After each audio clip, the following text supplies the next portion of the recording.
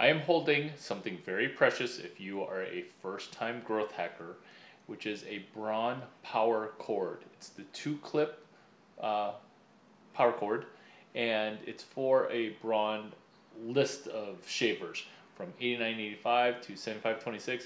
You should be concerned or impressed that I memorized these, and that is because these model numbers oftentimes get screwed up, and that's our opportunity to connect a person who's willing to kind of pay a lot of money to people who sell them for not a whole lot of money. And that's what growth hacking is. It's a temporary arbitrage of one part or of any particular thing where you're buying low and selling high.